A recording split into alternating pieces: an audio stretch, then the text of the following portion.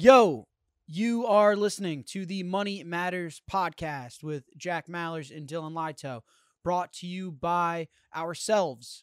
We self-produce this podcast. We do not have any sponsors. So if you would like to support us, you can do your Bitcoin stuff on Strike. We created that company, what that company does, what we do. We consider ourselves one of the best in the world at Bitcoin. We are a Bitcoin exchange. We are a Bitcoin wallet. We do Bitcoin globally around the world, now in 70 markets. We've got a really big announcement in a few weeks, adding another really big region. So for us, this podcast is about being a voice of reason, a voice of truth, a voice of Bitcoin. And if you'd like to support us, download Strike, give it a try. It kicks ass, and it's really, really good at this point. We're really proud of it. All right, this is the second episode of Mailbag Mondays. Mondays. As a reminder, every single Monday, you'll get an episode from Dylan and I at minimum, and we'll be talking about whatever's relevant. We'll be answering your questions that you give us on Reddit, on YouTube, on Nostr, on Twitter, on all of the social, Instagram, for all my homies from Chicago. We'll give you all of the content of what's relevant within money, within Bitcoin, within the world, and just keep a vocal, honest, open, and fluent conversation with the internet. So with that, the man with the agenda. Yeah, Dill I think Pickle. I think a hilarious place to start. Sometimes timing just really works in your favor. We just had Jerome Powell on 60 Minutes with some pretty, what I would consider to be damning information. Although I think for many of us sitting on the side of Bitcoin, it's not necessarily new. We kind of always assumed things were going to trend this way. It's just interesting to hear them said on national TV by the Fed Chair. And so one specific quote that he said that I feel like flew under the radar was plain as day, claiming that the United States is on an unsustainable fiscal path, meaning that we have too much debt versus how much money we generate. What does that mean for the United States? I think I've been telling you for a long time, I think the U.S. is fucked. I think the U.S. banking system's fucked. I put out a tweet, actually, I just added to it. I tweeted almost a year ago today. It was March, 13th, maybe? 12th. When Silicon Valley Bank and the Bank Term Funding Program, all of that went down. And I said the U.S. banking system is utterly fucked and the whole system is botched. And what the conclusion I came to a year ago is that we would enter a new era of persistent inflation in the United States. I went through this tweet and I came to the conclusion that you're either going to have to let the banking system collapse, the business cycle complete, all of these things that are dead fail, or you're going to have to bail them out. And when you bail them out, you're going to add monetary supply to what is already astronomical amount and inflation that is setting record highs. And so the Bank Term Funding Program is now over. They said they're not going to renew it, which I can give my opinion as to why that is. And the system's fucked. So I guess in his interview, he said that he considers it a long-term issue and not a near-term. I don't know what that means. I don't. It feels like an issue right now. Yeah.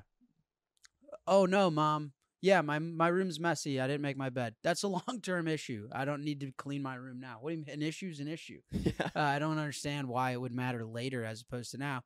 But I don't know where to start on this topic, I guess. Or if you have any thoughts, I think America is fucked. Yeah, I mean, the 2% inflation target, I think, is an interesting target. Is that arbitrarily set? Did they just decide that that's kind of quiet enough that most Americans won't realize that they're being robbed of 2% of their money year over year? It's a good question. I guess. So gold. So I guess rewinding all the way back, and sometimes we'll repeat rhetoric on this podcast, but I think repetition is the best way to drive a point home and to educate. Before the current iteration of the dollar, so what we all use today, we were on a gold standard, meaning that each dollar represented a piece of gold that you go to Chase Bank theoretically and say, I don't want this $20 bill. I'll take the gold that it's worth. And back on the gold standard, gold actually, quote unquote, inflates 1.5% to 2% a year. At the current price that gold is at, we find, as in humanity, 1.5% to 2% more we add to its stockpile that much. Now, would you say then gold is an inflationary currency? Well, clearly, yes. It's more inflationary than Bitcoin. But what's important to understand is the growth that humanity is pacing towards was more than 2%. Right. So everything around you becomes deflationary because we as humans were producing more children and building more shit and innovating with more technology to make a 1.5% to 2% inflationary money that was bound to the physical realities of Mother Nature reasonable. And so I don't know if the 2%, or actually low, let's pick 3%, has any science to it. It was that low inflationary currency or money was always the best we can find, and it was justifiable because of the rate and pace of humanity, which arguably is because of fossil fuels. And humanity's all about taking energy from the sun, commercializing it, and then growing. Right. And so the latest of that of the last 200 years is fossil fuels. And so we were kicking ass, we were growing, and we found a rock that was hard to make more of. And that's, I think, where that number came from. But you're right, it is kind of... Yeah. Well, especially when you're unbounded in creating more. What's a target? I don't know. Yeah. I'm going on to the basketball court and I target 2 points. Okay. You want to target 3? Sure. Target 1. Okay. I mean, it's a weird self-directed metric. But yeah, gold, I think historically, but I mean, the money, which I think is a agenda topic after this, money is typically the hardest money to create more of is the money that society almost always settles on. And so that gold was that and found itself. It's interesting.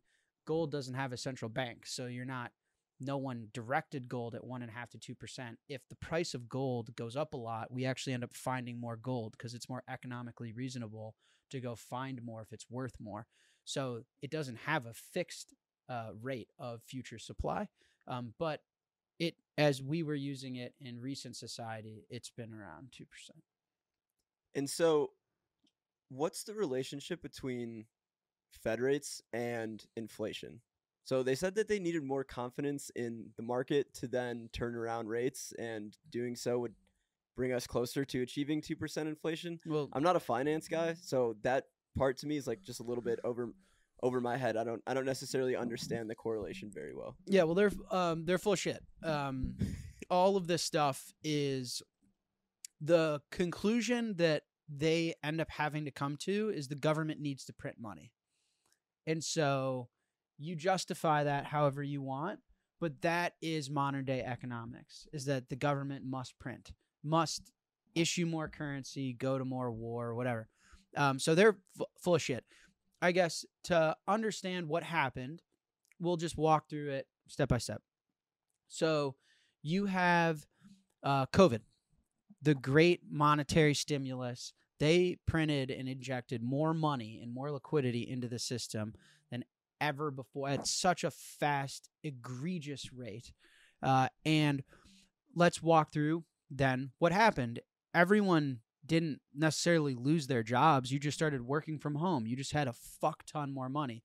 And you did one of two things. You spent it or you deposited it in your bank. But even if you spent it, the business that accepted it deposited it into their bank. Right. So what ended up happening is an egregious amount of new U.S. dollars entered the financial system and ended up as bank deposits. Now, what do banks do with your deposits? Do they put pieces of paper in a vault with a passcode? No, they do not. The way that banks monetize you and make money is they lend out your deposits. Fractional reserve banking is I'm going to keep a fraction of my reserves on my actual balance sheet as liquid cash, and I'm going to take all of these deposits and use the money to make money. The best way for banks to do that, and the government and the Federal Reserve incense this by the way that they set banking regulations, is by buying government debt, by buying treasuries.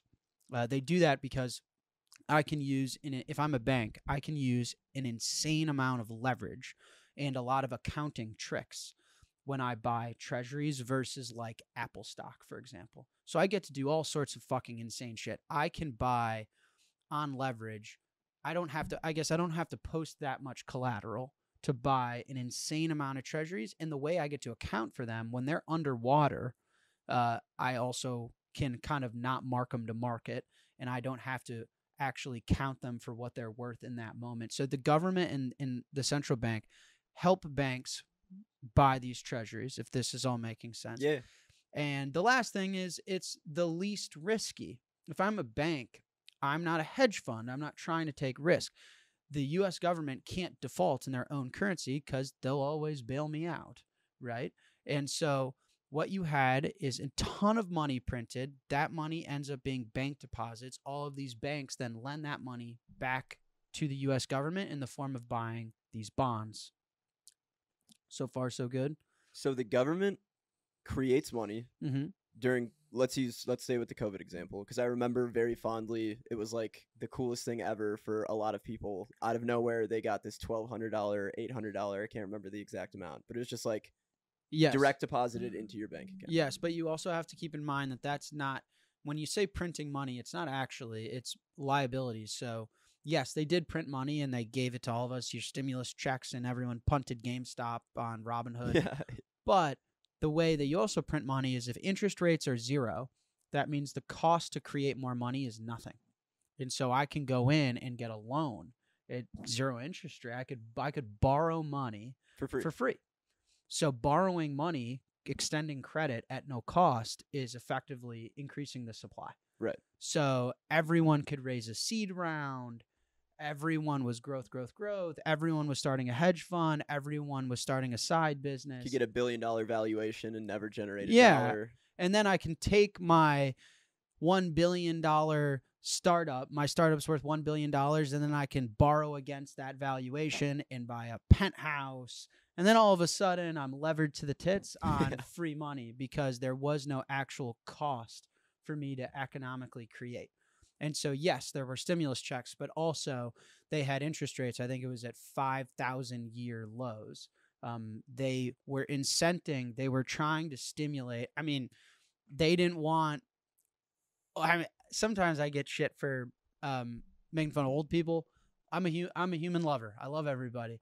But, you guys fucked up a lot of shit and then birthed me into it. So I got to give you shit sometimes. I don't think they wanted boomers to get sick and die. They're according to the data, sorry, no offense, they're fat and they're old. And they made a pledge to take care of them. Yep.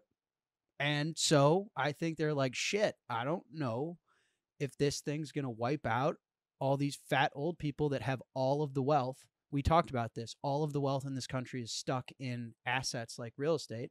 So these fat, sick boomers that we need to take care of are going to die if they go outside. So everyone get the fuck in your house, and so that you don't go crazy and you don't create civil unrest, we're just going to give you a bunch of money. Go download Robinhood. And that's what happened. What happened? Yeah. I mean, and so the government creates money, deposit it into people's accounts. The banks then take that money and buy debt from the government? No, well, yes, but the way to think about it is a bond, you get principal plus interest. So I'm buying an instrument. Let's say I'm buying a 2-year or a 5-year or a 10-year or a 30-year, and they're giving me 2.5%, 3%. That means if I put in $100 and it's 2.5%, then I get my $100 back after it expires plus 2.5% of interest. So it's a way to monetize basically what you're saying. So I say buying debt is that the government is saying, loan me your money and we're going to use it as the U.S. government to create an incredible country and growth, economic prosperity and humanity, and we're going to find new energy and we're going to create new technologies, and then we'll be able to pay you back with interest because the capital you're giving us now will be able to enter that future state with more value than we do today. And your capital helps us get there. So we're bolstering the economy. Now, anyway, that we haven't been growing for quite some time. Right. The human population is declining. The U.S. Life expectancy is declining. And so it's a load of garbage. But what if I'm a bank? If I'm a bank executive, COVID was lit. That was when I got my big bonus. That was when I was hosting the biggest inflows ever. all the biggest inflows ever. And then I go buy a bunch of bonds that guarantee me. The joke is that they're risk-free because you're lending to someone who can't default.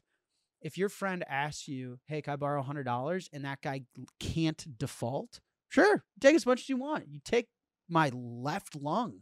You can't default. There's no credit risk. Yep. Now, the trick is because they can print their own currency, they can bail everything out.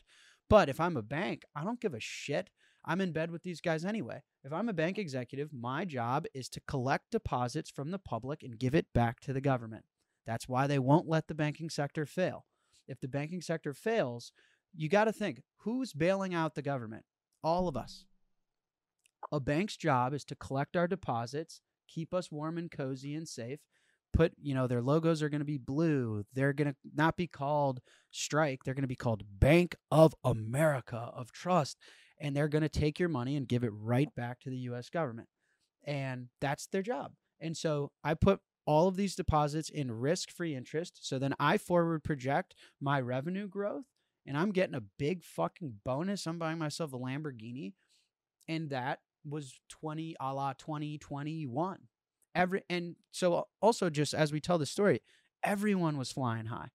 People were working from home, so they were not doing that much work and still getting paid. They're playing, one side of the screen was TikTok and Xbox and Uber Eats, and the other was work. They were getting paychecks. They were getting stimulus from the government. The banks were getting bonuses. The government was getting money lended to them. What's the issue? You'd have to ask yourself, if you can create infinite money, what's the problem? Well, then inflation shows up. That's the problem. If you print currency, there's more money competing for the same amount of goods. So unless we were producing more shit, which, by the way, guys, means humans, not like, all right, hurry, let's farm more chickens so we can make more eggs. You can't print 18-year-olds.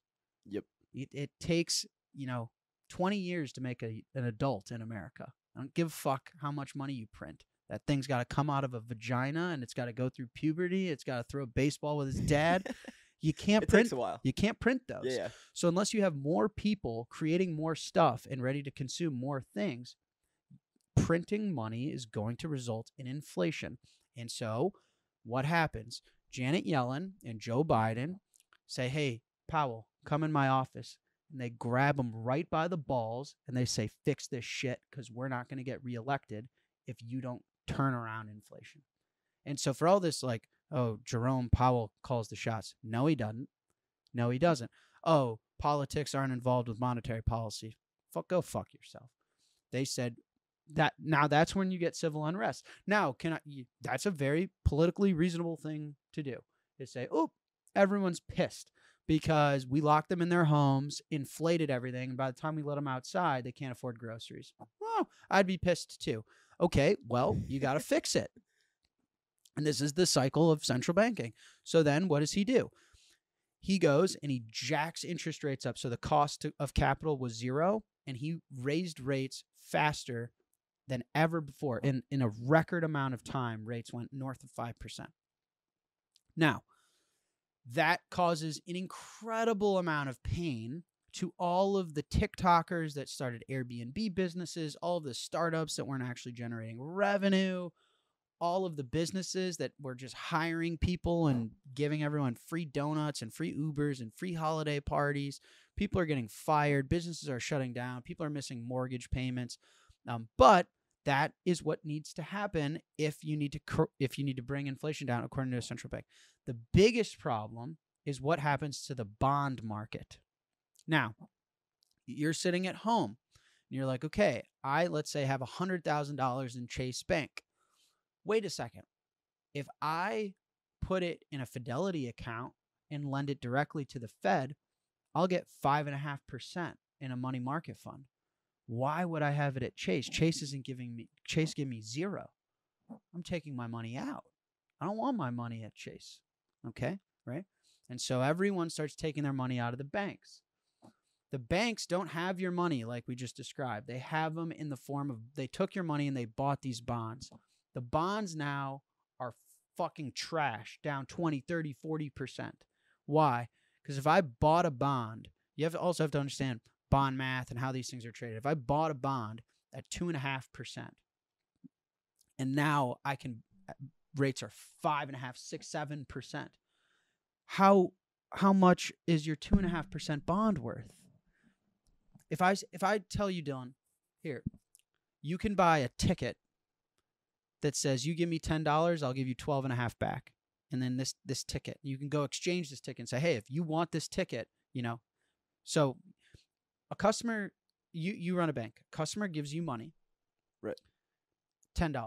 You take that $10, you lend it to me, and I say I'll give you 12.5 in a future date. Yep. Okay. And then I change the rules and I say, now I'm selling tickets for 15 back if you give me 10. Who wants your ticket? No one. No one. Yeah, I'm fucked. But it's your customer's deposit. So then that same guy, so that ticket, which was trading at $10, is now trading at 5, right? Because it's a free market. The market's like, I don't want this fucking trash. Yeah, why would I? I can I get don't a better want it. one. And so when your customer says, wait a second, I want my money back out of the bank, I'm going to deposit it into Fidelity and at the Fed fucked their own banks because they raised rates so fast after stimulating so much money in that the bond market went whoosh, way underwater. And so what happens? Silicon Valley Bank. Everyone goes, the first bank was Silvergate. Right. But I think Silvergate probably went over. Yes, because of all this, but, FTX. But Silicon Valley Bank, everyone was like, give me my money, give me my money, give me my money. They literally had a bank run. Yeah, well, you have all these startups that are like us. Like, hey, let's put our money in a money market fund. We're fucking getting 5.5% or whatever. It's incredible. And take the money out. Take the money out of every single bank account. And then what happens? If these guys have your deposits on something that's worth half, then they don't have your money. And so what happens? The U.S. government and fucking Jerome Powell and the central bank they're stuck. So the entire banking sector is underwater. No one has your money. They took your deposit. They bought bonds. Those bonds are worth less. So if you go and say, I want my money back, and they have to sell those bonds, they're not going to have everyone's money. So your money's gone. Everyone in America, your money's gone. It's not there. That's insane. It's gone. Gone. Doubly so is that the U.S. and the central bank does not want the bond market to sell off even more. It's already, it looks awful. The 60-40 portfolio of bonds are safe. If you have excess money, just lend it to us is all of a sudden, for the first time, at least while I've been alive, is becoming questioned. Like, wait a second. There are people that give money to money managers, hedge funds, Ken Griffin, right. 60-40, 60-40, 60-40. They're like, whoa, wait. I'm getting murdered. Is 60-40 safe? Is the bond market safe? China's not buying our debt. Japan's not buying our debt. Germany's not buying our debt. And the U.S. banking system's fucking insolvent. So they don't have, the U.S. banking system doesn't have any money to lend out anymore. They're bankrupt. They're broke. So hold on. So that's the bank. So the government creates the bank term funding program, bails them all out. But anyways, they're stuck. Is that here's the problem. You can keep rates high and you can drive down inflation. You're going to crash everything that we know. You're going to all the banks, all the airlines, every business that you reasonably, use and that's fully institutionalized will fail. And we will go through the Great Depression and the American Empire will die and we'll start over. Can't do that. Or you will bail them all out and Bingo. inflation's not going to be 2%. Inflation's going to continue at all-time highs and everyone's fucked. And my personal opinion, watching this jackass on 60 Minutes, is here's what you can't do. You can't. So they end the bank term funding program. You cannot, in an election year, be on the side of Wall Street. You can't do that.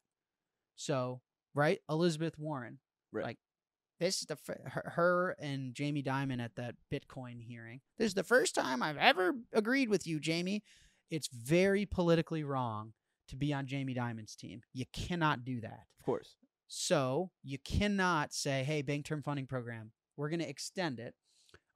Because one, you're admitting that the banks are fucked. And also it's an election year. They cannot vow and say, we're going to continue to inflate your groceries to protect the banks. So what do? They end the program and they put this fucking old man on 60 Minutes and says, we're not gonna cut rates. We're not gonna cut rates. We're not gonna cut rates. We're not gonna cut rates. It's like, Jesus Christ, how many times you got to say it? If you're not gonna do it, then just don't do it. Don't fucking tell me 100 times, unless you're gonna do it and you're just you're just making sure on my television that you tell me you're not. But as soon as one of these banks fail, then you're going to have to come save the day. That's my personal speculative opinion, is that what they're waiting for is for someone to go under. Is as soon as they said that they're not renewing the bank term funding program, then what was it? New York Community Bank or something opened 40% down. All of these banks are insolvent. They're going to get murdered. And it's the politically correct thing to do to say, we're saving you. Do you want your deposit? Do you want your money? You keep $100,000 in Chase. You want your money? I can save you if you want, but then you're going to not be able to afford your groceries. Instead of, I created this mess. I fucked you. I've already stolen from you. You just haven't realized it, but I got to get these guys reelected. But that's my personal take on this whole thing. The banks are screwed. They've been insolvent. By the way, how do you know that? We just lived through an inflationary year in 2023. How do I know that? Bitcoin was up 160%. Guys, Bitcoin tells you the truth. Sometimes, honestly, like when Bitcoin's up 4% or something, I'll sit there and I'm like, the world's healing. Like the world is moving into this new, fair, equitable system. And when Bitcoin's down 4%, it's always telling you something. So the S&P 500, so we're bringing inflation down. We're really building economic constraints around people. People are feeling the reality of money being hard to create more of. But S&P 500 is at all-time highs. No. Last year was inflationary. The market sniffed it all out. The bank term funding program was inflationary. Bitcoin reacted to it immediately. As soon as they came out with that thing in March, I mean, we run a Bitcoin exchange. Yep. Bitcoin went up 30%. Overnight. It was like, oh, okay, bailout, boom, gone. See ya. Bitcoin 30%. And then it throughout the whole year, 160%. Went from 18,000 to 45,000 or whatever. And so my opinion is, and by the way, the CPI is wrong. Everyone should go to, hold on, let me find it. I was just on it, actually.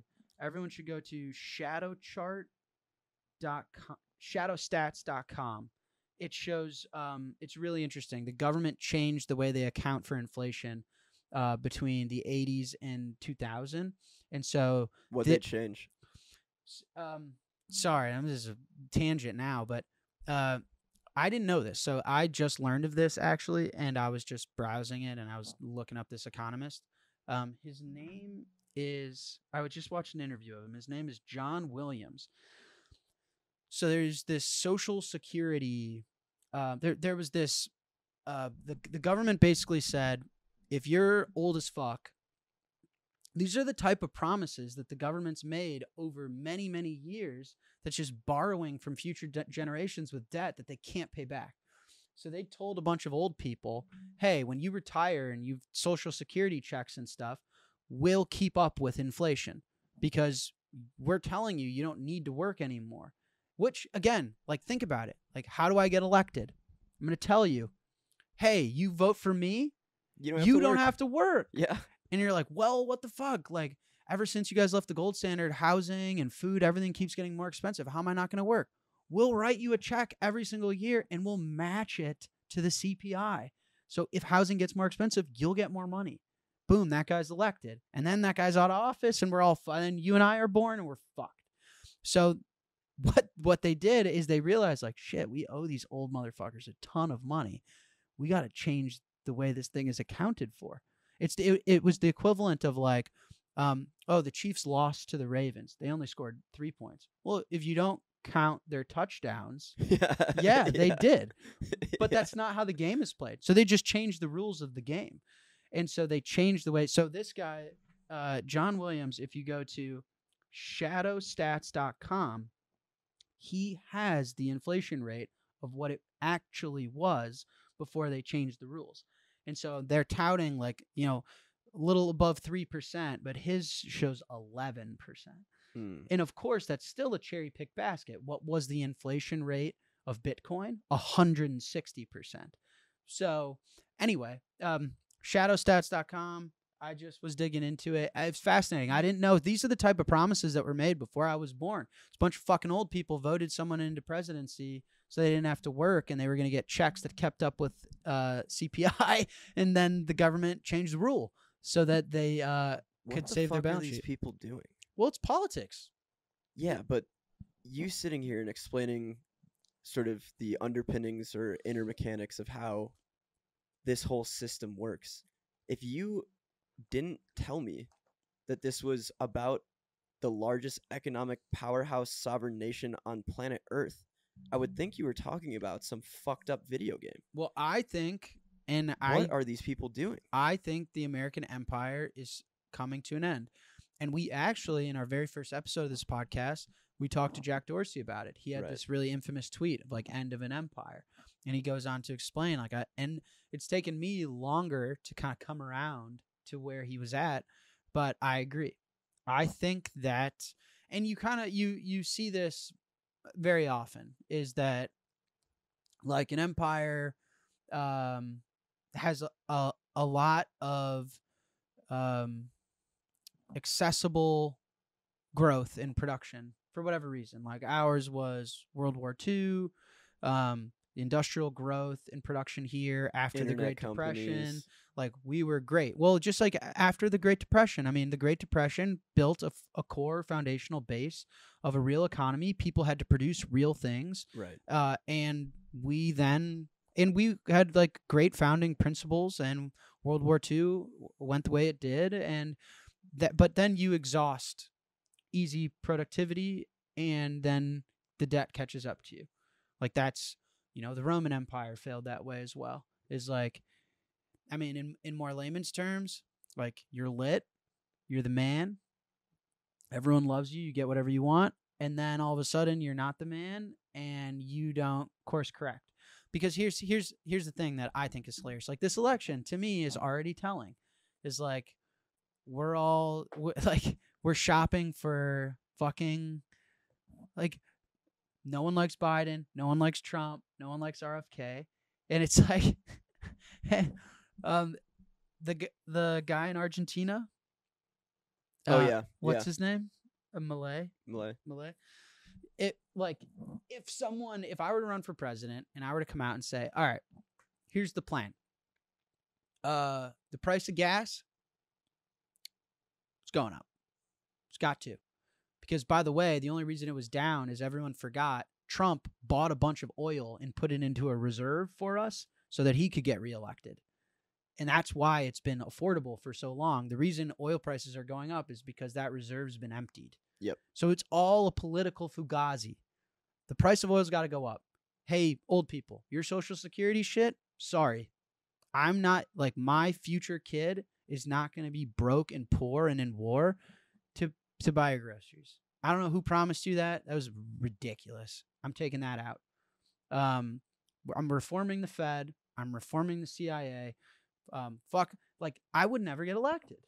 No. I would God, never. no. I mean, you'd get deep, like you'd sound, the media would do what it does best. I Well, mean, but yeah, right. And so now you have these clowns. So the reason that I think but that's to me, Argentina is a foreshadowing of what will. Well, they're a leading indicator of what we'll go through. They had first like very inflationary times, then hyperinflationary times, Right. and then enough civil unrest where a guy walked up and said, "I'm blowing up this whole fucking thing," and everyone was like, "Oh, you got my vote." We're not there yet. right. But if I were to that would be my presidential campaign. I'm blowing this thing up. Like we have to start producing things in this country again, real things. We need to open like we need to get on a Bitcoin standard. The price of oil is going to be the price of oil. I can't promise you jack dick. By the way, who gave you a promise in the first place? Like these kids on TikTok crying, "Oh, I went to U of I and I can't afford a Range Rover." Who told you you could? You haven't done dick in your life. Like, I need a man to give me a big diamond ring. Who says according to who, sweetheart? Right. Because you were born in Illinois, in Chicago? You don't deserve shit. And you gotta I mean, what have I don't think you're getting elected. You're At least not yet. sorry, you piled up 6 figures worth of debt and you work for a staffing company and you want a 2-car garage that guzzles oil and every internet subscription and you want to be a stay-at-home parent in a gated community and you work in staffing and carry $100,000 of debt to party at a public university because you got an education degree? Yeah, no. I don't know who promised you a life of prosperity. Sorry, this shit's got to get blown the fuck up. That's to me what the Malay guy, he was like, and the central bank and the shit. We're not there. Where are we? Where it's like, well, you can have Biden. Well, I don't like that motherfucker. He just inflated everything and he's old and he can't ride a bike. Oh, okay. You can have Trump. But oh, no. He's racist and he's evil and he doesn't like women. Oh, okay. You could have a Kennedy. Kennedy? Come on, a Kennedy? No, I don't like his voice. Yeah, he's crazy. No, I don't like the way he talks about COVID. I don't like his voice. Ooh, okay. You could have Ramaswamy. Like, he's on Fox too much. Oh, okay. And it's a clown it's clown. Literally. We're literally. What like, and to me, this is now enough civil unrest where it's all starting to unravel, in my opinion. It's like, newsflash, none of these motherfuckers matter. The problem, in my opinion, is the money. The problem is the post-World War II. The problem is the empire no longer has easy productivity gains. We don't have anything left. Like, our population's in decline. Our life expectancy is in decline. Global, like, production, everything that I wear and use was not produced here. It's produced in China. Right. It's over. Yeah, I mean, again, just going back to like the video game comment, I mean, it just sounds like none of this is like real, and it turns out not only is it's our reality, one that we constructed ourselves, whether we like it or not. I mean, it is. And you said last week something that kind of piqued my ear, and I think piqued the ear of our listeners. But you said that money is not a social construct. And by every conventional definition that I've looked at, it very much is, in theory. Money is just an agreed upon system of value. It requires mutual buy-in for money to actually be valuable. Money could, in theory, be anything. There are properties that make certain money greater than others, right? Gold is probably a better money than loaves of bread, because loaves of bread go bad, they expire. I certainly wouldn't want to hold loaves of bread as my money. But what did you mean by it's not a social construct? Real quick on the last topic, I just want to make my prediction. By the way, guys, I could be wrong. So yeah, I think that's a really important point, is that conversations like this are directionally attempting to find more signal in all of this shit. And I think that we maintain the position of curiosity, not that we, or at least not that I am signal. but the exploration of it. I think people want authenticity. They want a humble, almost like boyish like curiosity, which I try and bring with you with Strike. Right. That's what I think people want out of a medium like a podcast. Yeah. Do I think I'm right? Yeah, I do. Have I been right more than I've been wrong over the last decade? Yes, I have. Can I guarantee that I'm correct? No. Were there facts that I just displayed? Like, are the banks functionally insolvent? Did the Fed bankrupt their own banks? Is the hyper-inflationary environment of COVID and the deposits combined with the fastest rate hike ever that crashed the bond market and caused bank runs? Did that happen? Is that a fact? Yes. Right. So my prediction is the reason that they're not extending the program and that they got this fucking jackass on 60 Minutes telling you, I wouldn't do that, I wouldn't do that, I wouldn't do that, is that when he does do that, it was against his will. Is that he's here he has to, it's like Spider-Man flashing in the sky. He has to save you. If it were up to him, he wouldn't do it. So I think they need a political excuse. I mean, I remember last summer, I told you, looking at the bond market and looking at bank balance sheets, I was like, it's about time we find ourselves with a war in Middle East. And guys, I'm the furthest from politically in tune and understanding all this stuff. So I mean, no offense, and I carry no bias or opinion either which way. I'm human. I don't want anyone killing anybody. That's just always my position. I'm very pro-love. So I don't mean to offend anyone or align politically in any way. But I did tell you it's about time we go to war. And I don't have any insider information about the military-industrial complex or anything like that. But that's how this goes. As you look at the Fed's balance sheet, you look at they need a political excuse to print money and to bail people out. And what's more emotionally, politically rallying than American war and, saving your deposit? So I think that you'll get war or some big failure by March, by the next hearing. So it's 2 months from now. No. Or a month. I guess a month from now. It's February 4th. Yeah. So I think you'll get something soon. And I think you already started to see it with the New York bank community. And you're kind of seeing it in the Bitcoin price a little bit. Mm-hmm. I think, and Bitcoin's just the best expression of this problem of Keynesian economics, central banking bullshit. I think the Bitcoin market is telling you, whoa, we're not off to the races just yet. So it was like Bitcoin was 42, 43, 44, 45, 46, and it looked like the thing was going to go right to 100K. And then it turned around.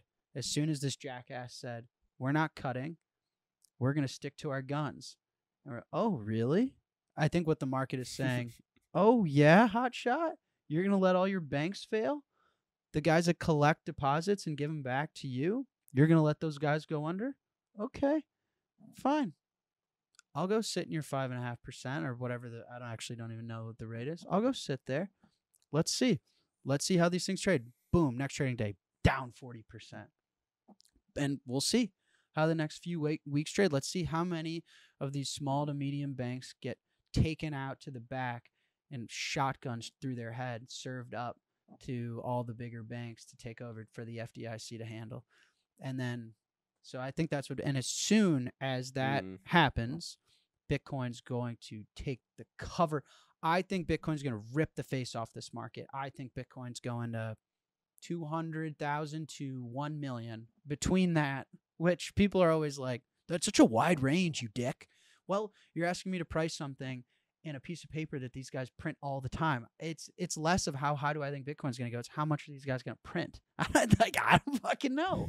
They're going to stimulate 10 trillion, 5 trillion, 15 trillion.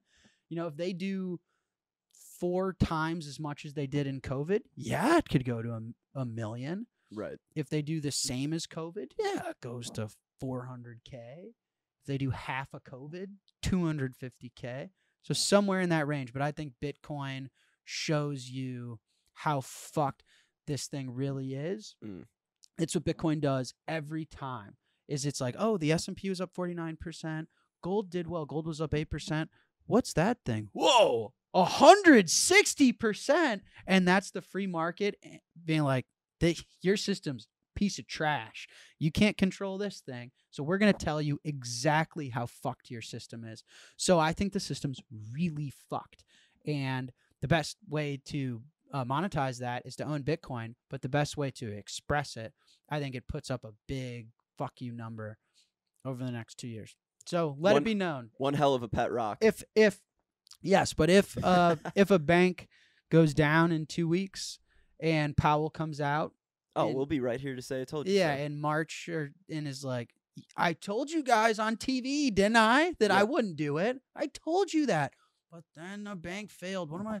Oh, I hate when that happens. God damn it. Now I have to print $10 trillion. Fuck. I really didn't want to do that. That's my guess is what happens. We'll see. We'll be here to say I told you so. Yeah. If it does happen. So money as a social construct, I see this all the time. I see people on the internet like, no, guys, you just don't get it. People got Bitcoin early, but when everyone agrees that Litecoin is money, you're all going to be regretting not buying Litecoin or Solana. Yeah, the dollar is money because we all agree it's money. And how are you going to unconvince people to think of the dollar as a piece of paper and not money? And I actually put this I think I told you I would want to talk about this because of what I saw on the internet. I think we should talk about what money actually is on the Money Matters podcast more because I think people don't understand. That's my take. Money is a market good. It is a market good just like that computer is, just like this camera is, just like this microphone is. It is a very particular market good, is you don't buy it to consume it. You buy it to exchange it later. But nonetheless, it's a market good that is in the marketplace to perform very specific things. And so it's not up to a board or to a social construct or to what's trending on social media to dictate what money is. Money is the best performing technology in the marketplace for what money is supposed to achieve. And I don't know where you wanted to go with the topic, but I know like our friends don't understand money and I'm not trying to be offensive, guys, but I just don't think people talk about it enough. I don't think it's purposefully not taught in schools, in my opinion. And so when I see commentary on the internet of why I'm so confident in Bitcoin and why I don't think people can convince themselves that pink coin can be money, it's so nonsensical. It's just like I feel bad even arguing because you clearly don't understand the topic in the first place. It's not up to us. I used the example in the last show. I got it from Saifedean. If we all decided like, hey, humanity, huddle up.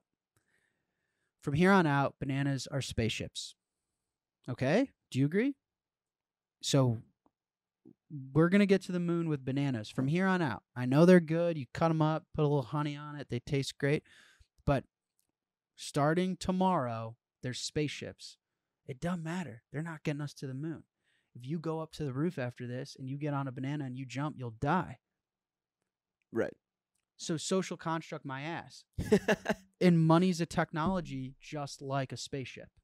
And then so what makes a good money?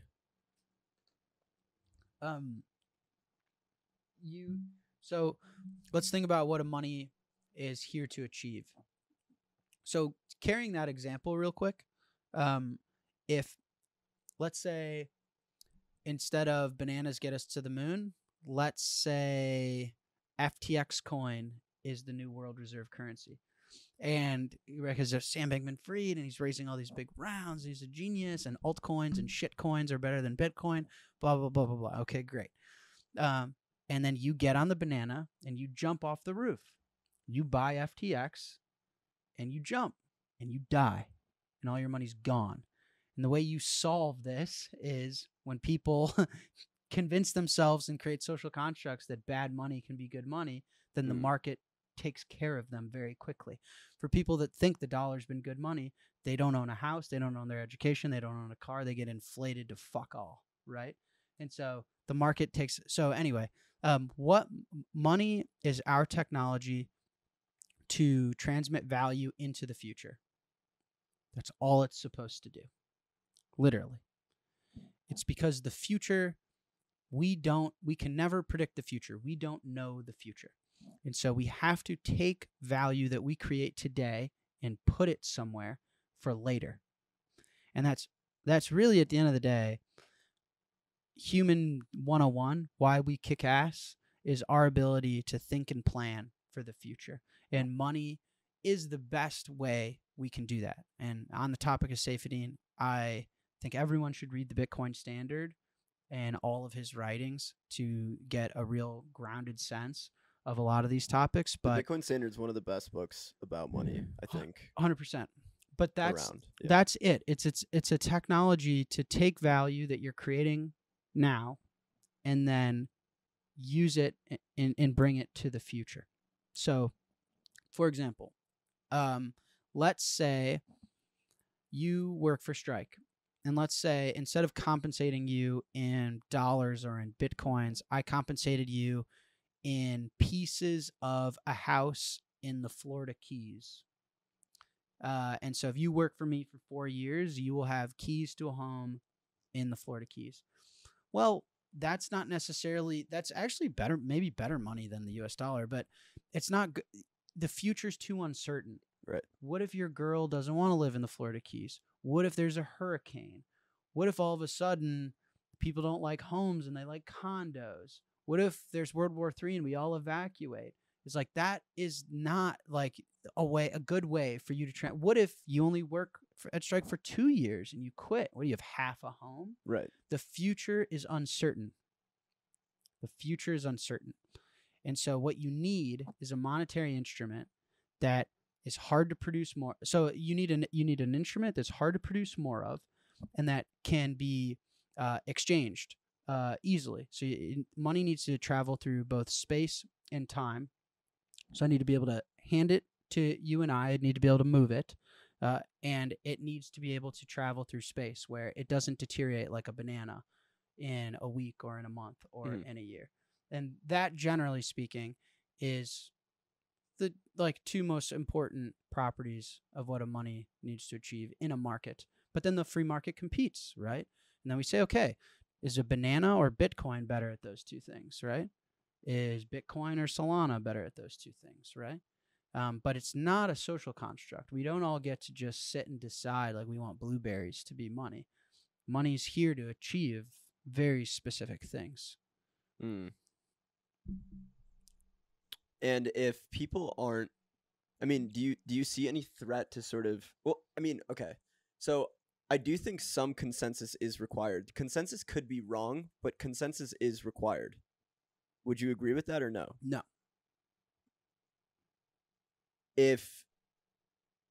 Why? Well, consensus amongst who? I mean, like money. At least more than one party. If you say blueberries are money, and I'm saying bananas are money, and person over there is saying apples are money. But a medium of exchange.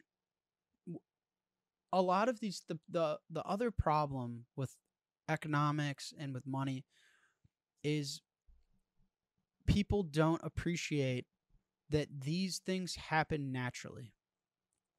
So in the example, let's do shoes. What are these? Converse. But what brand? Converse? Yeah. Okay. Converse. I'm wearing Nike. So let's say you produce and wear Converse. I produce and wear Nike.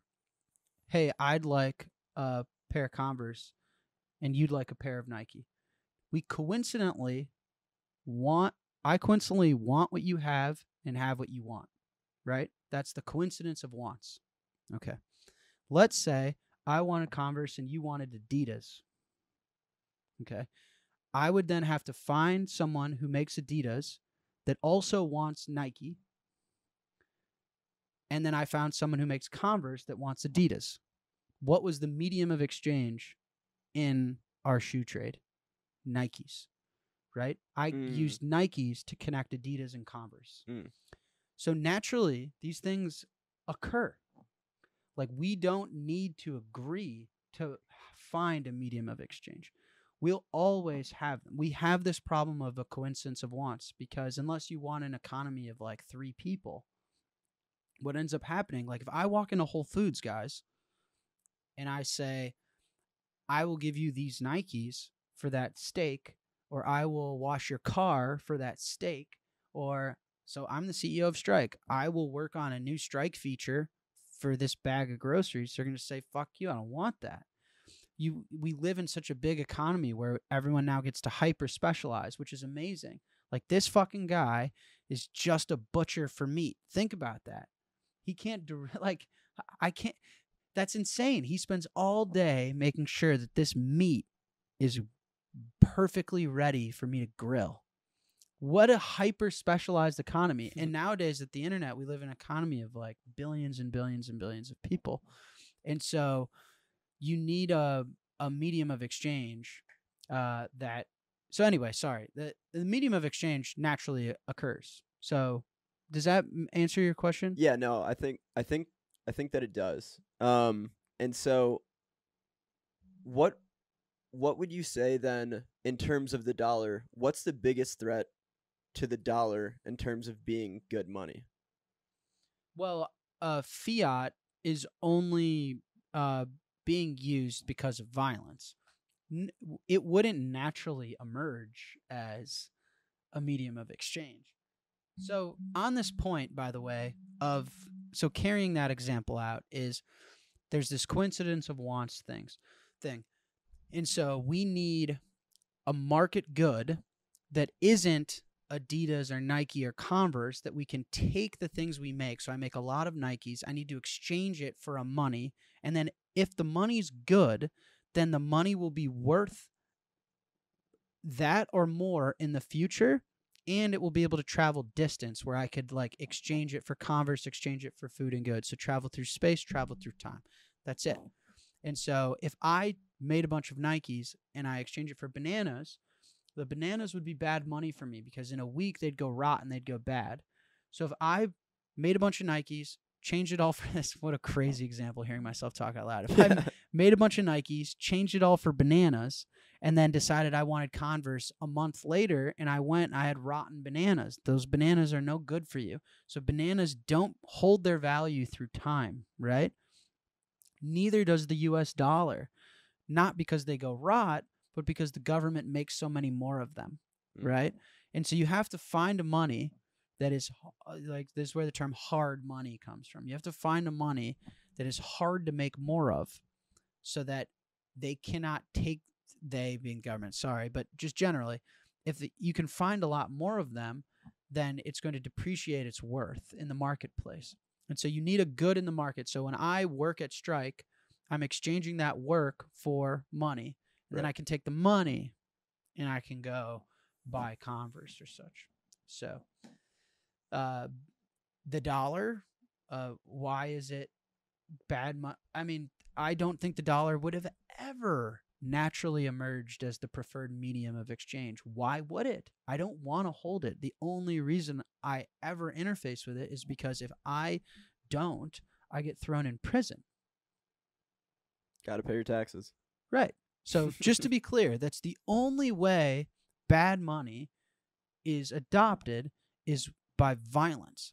The only reason the US dollar is used is because if you don't, they'll show up, someone with a gun will show up to your house and tie your hands behind your back and throw you in a dark box for the rest of your life.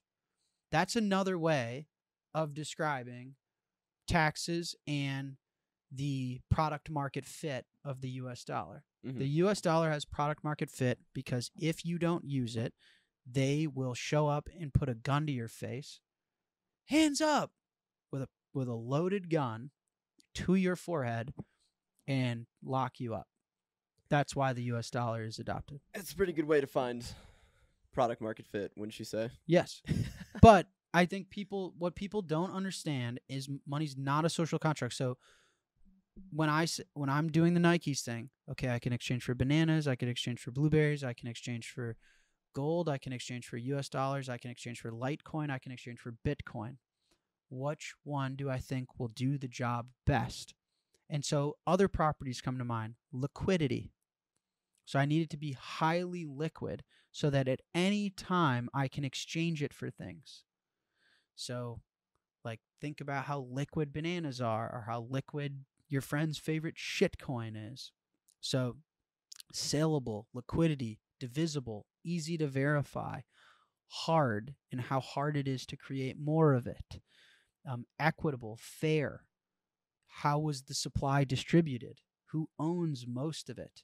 Can I work really hard one day, exchange my energy and my time for money, and then some jackass that printed a bunch dump on my face?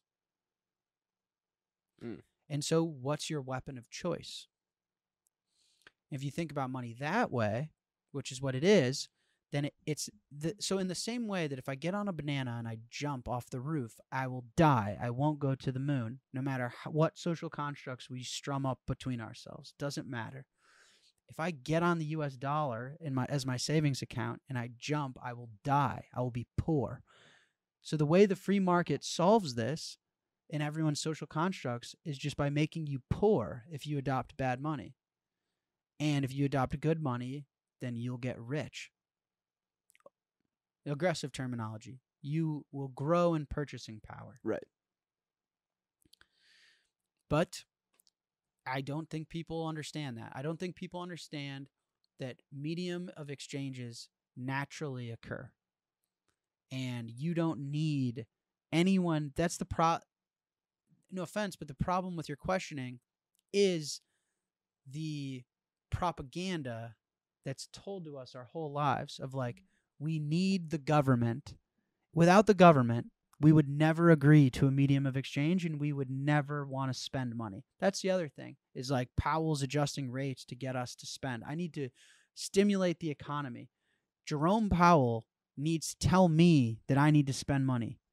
No, I don't want to eat food or take my girl to a nice vacation or buy a big house because Jerome Powell adjusted the rate. I want that because I'm human. Newsflash, without a central planner, I'd still want to consume shit. Right? Yeah. Do you want to consume? Did you buy this outfit because Jerome Powell raised or lowered the rates? No, No, I like the shoes. you just want stuff. Yeah. Yeah. So humans naturally want things. Okay? We don't need a central planner to get us to want things any more or any less. Humans also naturally, like, money is a natural phenomena that scales the economy so that we can hyperfixate and specialize on things, which is good for the world. And medium of exchanges occur naturally because of the coincidence of wants. Unless you have what I want and I want what you have, it's not going to work. So medium of exchanges are natural. And money is a technology. The better the money, the better humanity. Because the better the money, the better we can take value to the future. Right? Damn, And that was well worded. So that is, so I don't know. Anyway, I know we both don't feel well, but and it's late, but I get exhausted like reading this stuff sometimes because it's like, he's like, no, you don't understand. Everyone already agreed that the dollar is money, or you don't understand. Everyone already agreed that Solana is money. It's like, no, you don't understand. Money isn't up to us. It's not up to your Discord group. Money is a market good. It competes in the market and it has a job to do. So whoever's best at that job is going to win. And if you don't agree with that, you're going to jump off the roof on a banana and you're going to die. You're going to be poor. FTX. And if you understand that, it's very simple. Why am I so confident about Bitcoin? Name me a monetary technology that's better in the market at what money's supposed to do. And so, and money concentrates, by the way. Like, There's not society doesn't want 1,000 monies. It wants one. Right. And last thing, for all these people who are like, well, then when hyper Bitcoinization, we're in hyper Bitcoinization. Like, I'm not here for the price. I'm here for the technology.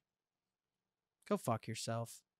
The price is a literal index that tells us how much of the world thinks of Bitcoin as money, right? Literally. So it's like, what KPI do you look for at Bitcoin? Is it the liquid block? Is it the transactions per? The amount of wallets. No. The price. That's it. The price. That's it.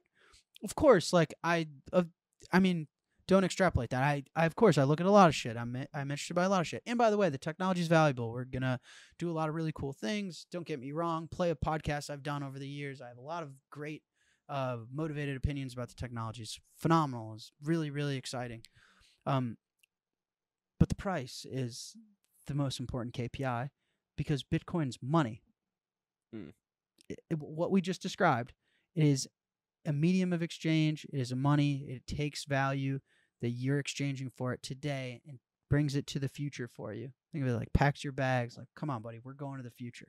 We're going to protect. You put value in these bags. We're going to the future. Whenever you need these bags unpacked, I'm going to make sure they're protected for you. Pew! It's money. And so the price shows us in real time how much of the world in market cap is valuing this thing as money, is taking their energy and putting it into the money, right? So whether I'm creating Nike's, Converse, the price just tells us how much of humans are saying, okay, I'm creating value for society. I'm going to store it in this one instead of this one. Mm-hmm.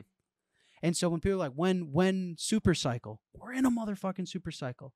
Every single low is higher than the last. Every single high is higher than the last. So every single cycle, more of us humans are taking our value and we're putting it into this one. We're living in a super cycle. Oh, I'm sorry. Was it just supposed to never go down? Don't be a bitch. Right? But we're living in it. And the like higher lows, higher highs. Everyone around the world is creating value and looking around and like, what money is the best technology to take my life and protect it into the future? So, not a social construct. Then if price is the only KPI that matters, what's the biggest threat to Bitcoin? Is it the price declining? No. Well, again, I don't view the price as anything other than a real-time index on how good the money's performing. So that if Bitcoin went to zero, for me, that means that the world found a better money than Bitcoin. Again, money is a market good. It operates in the market. So you can buy and sell many things. You know, if you wanted your next payroll from Strike to be in bananas, I can make it happen. It's up to you. You have a market preference. I'm good. Right. I'm good. But the point is, you could get it in these chairs. You have a market preference. You choose which market good you want. Now, money is specifically a good that you don't consume. Very important that you're buying it to then exchange it later. You're buying it to take the value you're putting into it and bring it to the future. Right. But it's a market good. So if that market good goes to zero, that means no one's creating value and exchanging it into that thing. They're exchanging it into something else. So if it goes to zero, it means we found a better money. So actually, maybe that's the answer. Is the biggest threat to Bitcoin is humanity creates a better money? I don't think so. The biggest threat to Bitcoin, I'm a huge Arthur Hayes fan. I think he's genius. I love his macro shit. He's fucking hilarious also. I love his Bitcoin's price equals technology plus fiat liquidity. I think that's great. And so the fiat liquidity piece, like I've always thought, along with many other Bitcoiners, that if the U.S. went back onto a gold standard, they said, fuck it, the banks are going to fail. The empire's over. We got to run this shit back and learn from what we went through. We're going back on a gold standard. We're going to restrict the supply of the dollar. I think Bitcoin would have a tougher time going up. I still think it would.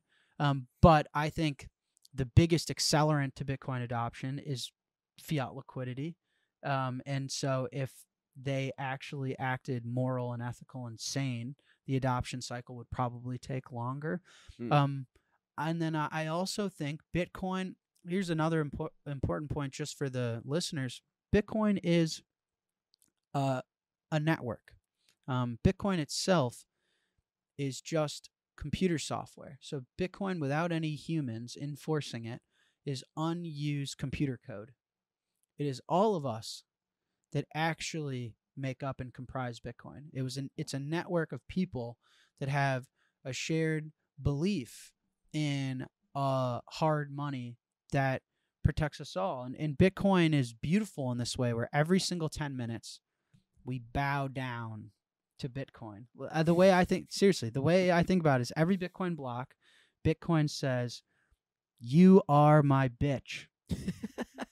I do. It's being a Bitcoiner is, this is for maybe another episode, is the most humbling experience of my entire life.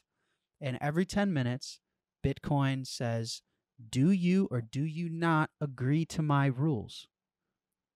There will only be 21 million. If you try and create more than that, you are kicked off. You have to sign transactions this way." "No, I like signing them." "No." And you bow every 10 minutes. Humanity, think about all the people around the world that are interested in this thing, use this thing, say, "Bitcoin, a new block was found. Bitcoin is speaking. Yes, Bitcoin, we agree to the fixed supply. Yes, Bitcoin, we will sign our transactions this way. Yes, Bitcoin, we understand that there's only this amount of space in the block. Yes, Bitcoin." And that's the only answer. And so that network it's all us humans that fight and comprise that network and support that network and bow down and support the rules and protect those rules. And so without those humans, so I guess the other thing I would say is, if there isn't a desire to protect the future of our species and fight for a good money, then Bitcoin has no purpose. If we want an economy where we say, "Fuck it, let's just lend our money to the US government forever," they're going to privatize gains and socialize losses. You know what that means, right? Mm-hmm. So we're just going to lend to the government. The people that are VPs and presidents of the corporations, they get the bonuses. And if they fuck up, we all lose. And that's the world we want as human beings. Then Bitcoin serves no purpose. But if we're resilient, if we're prosperous, if we're tough, if we're innovative, all the things that make being human, then Bitcoin's going to win, right? But that's the other thing to keep in mind, is that without human beings, there's no network. I don't know if that answers your question, but I don't think Bitcoin has any real threats, if I'm being honest with you. Call me cocky. Damn. I think that's a great sentiment to end the episode on. I mean, I think we can go into a little bit of Q&A, one of my favorite segments here, and call it. Yeah. I mean, we can keep this part in, Scooty. It's so hot in here, man. I'm dying. And we're both like not feeling too well. For the listeners, it's so fucking we're hot not here. low energy. I think we're just a little under the weather. Hopefully this is a good enough episode for you guys, but then it's also really hot in here. Yeah, let's do some Q&A. What questions do we have? Hot, tired, sick. Fuck it. No, well, we get on episodes that, out. Yeah, on that point, you guys got my word. Every single Monday, I will be in a hospital bed, and I'll give you guys an episode. So, yeah, there's something going through Chicago. For sure. So, for sure, I don't know. It's no big deal. Not to be a bitch myself. Yeah, you probably hear it in my voice. The energy of screaming and yelling. I'll get back to it. I saw this question come through, and I thought it was fucking awesome. So appreciate you posting this question. A user on Twitter at ColinMKA asked 3 questions, but I really liked his third question, which was, would you trade Bitcoin for more time on this earth? or pass it on to kids and let nature decide when you go? Oh, do I get to quote myself? Sure. I'm gonna. This is how ill I feel. I'm gonna botch my own quote. It's the point isn't to live forever. It's to help create something that will. That is how I think about Bitcoin. Would I trade it for more time? If I found out I was going to die tomorrow, would I sell some Bitcoin to live till I was 80? Yeah. But would I trade it for infinite time? No. I think that death is one of the most important. It's the only promise you have in being alive is that you'll die. And it's invaluable to life itself. If I didn't know that I was going to die, or if I was promised that I wasn't going to die, why would I ever go to the gym? Why would I ever get married? Why would I ever catch a sunrise? Why would I ever make friends? Why would I ever fall in love? Why would I ever try new foods? Why would I ever travel? I'm going to live infinitely. How would you ever value your time? I'll go to the gym in 3,000 years. I don't give a fuck. So death is what gives your life value, which, by the way, I think this was many years ago, we had a conversation in Los Angeles where I tried to draw the analogy what death is to life, Bitcoin is to money. Because if you think about it, if you live infinitely, yeah, well, I'm just going to play Xbox for the next 1,000 years, and then maybe in year 1,001, I'll try and fall in love and get in shape. Who cares? Who gives a fuck? When it's unlimited supply of time, it's impossible to value it. If your supply of time is fixed, then it gives the actual experiences that you have in this life an immense amount of value. Same thing with money. This infinite amount of dollars, it's very hard to value these things and to actually build a economically reasonable society. But if you cap the supply of monetary energy that could be created in this world in Bitcoin, then all of a sudden I think humanity finds really, really easy time valuing money. So I think death to life, Bitcoin to money. That's awesome. User Brentonator1 asked, can you also touch on the issues or perceived issues regarding scalability of Lightning? As a non-techie, I don't understand the details, but I've seen quite a few concerns regarding scalability of Lightning. This topic kind of bothers me. Well, first things first, there's stuff that I wouldn't say, there's stuff like I've gotten wrong for sure. Wrong I think is maybe the wrong word, but I think the community was generally very excited, and so before there's I can already see people. I think it's just important to acknowledge that. With that being said, I think it's you got to define the success metric. It was the Kansas City Chiefs are such a failure of an organization over the last 5-6 years. Really? I thought they're a dynasty. Well, it depends. Was your success metric that they won the Super Bowl every single year? Well, then, yeah, they're a failure. Is your success metric that they made the playoffs? 10 out of 10, perfect. In fact, they've been the AFC Championship game every single year Mahomes has been a starter, right? Yep. And so that's how I view a lot of Bitcoiners. Lightning, for me, or what was it, all layer 2, so liquid, Lightning. Lightning to me has been a smashing success. You have a open value transfer protocol for the internet that anyone can transfer physical cash final value from their balance sheet as a corporation or from themselves to someone else globally. It's insane. I mean, we're our company, we're reinventing cross-border payments with a community of people interoperating with us on a new internet native value transfer protocol. That's fucking incredible. Oh, your success metric was that 8 billion people would have a Lightning node on their phone? Yeah, no, we're behind, I guess. Yeah. Right? So, yeah. And it really bothers me when people will send me tweets, or I'll be scrolling on Twitter, and some people who I don't even know these people are tweeting dear Bitcoin community, you guys make it go faster.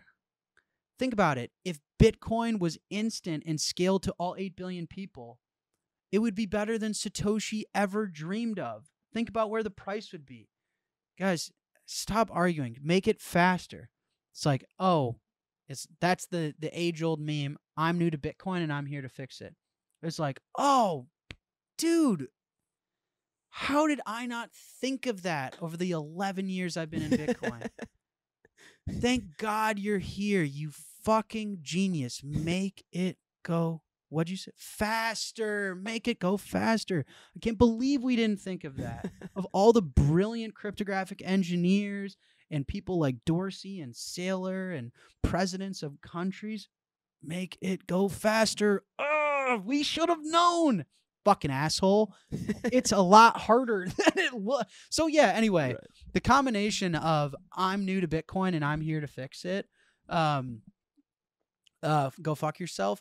And the other is define your success metric. Jack Dorsey can get physical value onto my balance sheet in less than a second at virtually no cost over the internet. Visa can't do that. Swift can't do that. That thing's a failure? Oh, really? According to who? I don't think so. And I know, like, our business, we don't think so. Our numbers don't think so. Okay. But yes, our whatever, endangered children in some fucked up part of the world pissed about ordinals. I think you're in a Western part of society making that up in your head. I don't think you've flown to El Salvador and talked to these people, but maybe, right? But I don't know. Anyway, that's my take. I think layer 2 solutions are doing fine. By the way, too, in this like Bitcoin's price equals technology plus fiat liquidity, if the technology was done and we had infinitely scalable P2P, hardest money ever cash, price wouldn't be $40,000.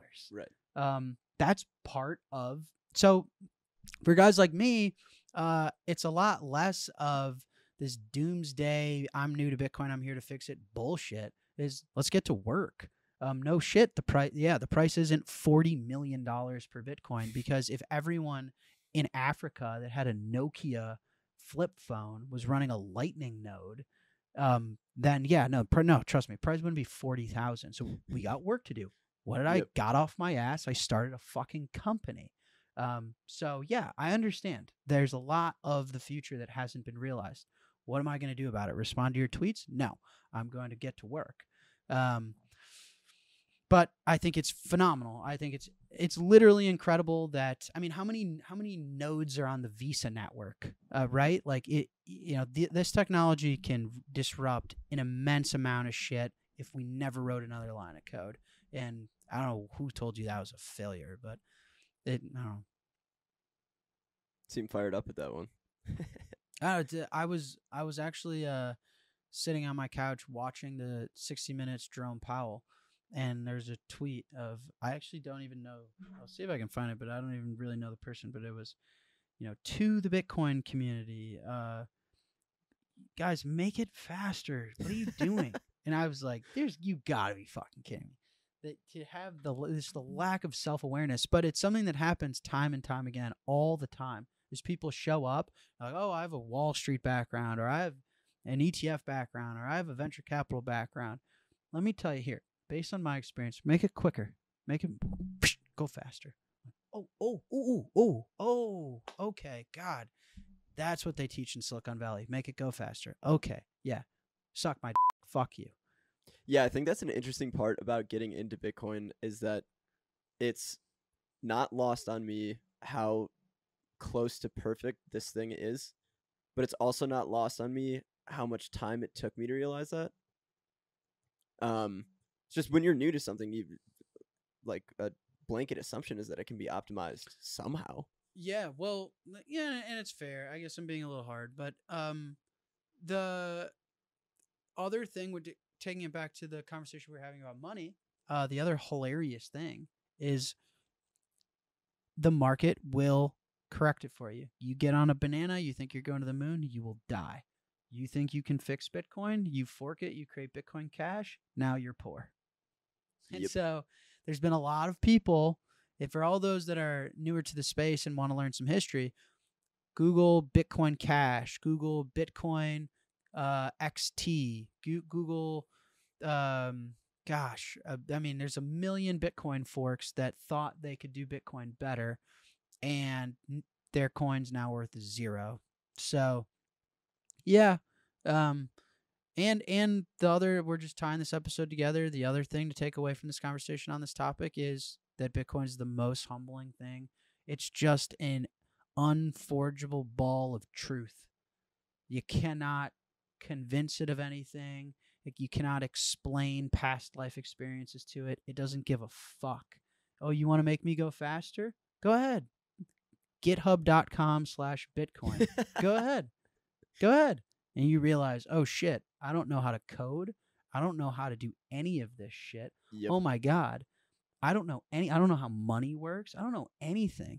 I actually probably should ask questions and find ways to contribute and humble myself. And I was there, for the record. I was 18 years old and I showed up into Bitcoin because my dad got me into it. And I'm like, yeah, I'm here to fix it and contribute. I'm like, no, you just get your ass kicked. You get humbled like a motherfucker. So, Well, shit. I think that's all we have for this episode. And like we said, rain or shine, hopefully you're not in the hospital, but we will be here next week. yeah, sorry about being under the weather, but we want to get this out for you guys. Please keep asking questions. They're really valuable to us. We want to have an active conversation with the community. That's the whole point of this thing. We're not trying to go viral. We want to be a piercing ball of truth every single week, where the Bitcoin community wants to siphon through Jerome Powell, the Lightning Network, what money actually is. And we think it's fun. We think it's valuable. So appreciate you guys. We'll be on the lookout, and we'll talk to you in a week.